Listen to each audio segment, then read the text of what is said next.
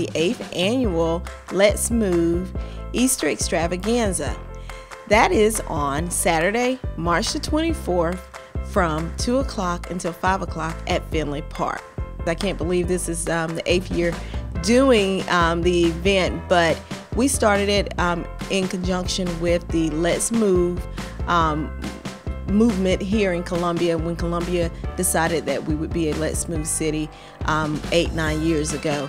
And this is one of the events that we do that focuses on children and childhood obesity. We have so many fun activities. We'll have a bunny race.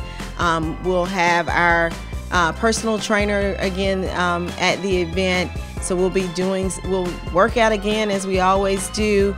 There'll be the bounce houses, face painting, photos with the Easter Bunny. The city has lots of wonderful things planned. We also will have a cooking demonstration on that day, healthy eating, so many things. It'll be a lot of fun, and yes, it is for all ages. There'll be activities for little kids and for the bigger kids.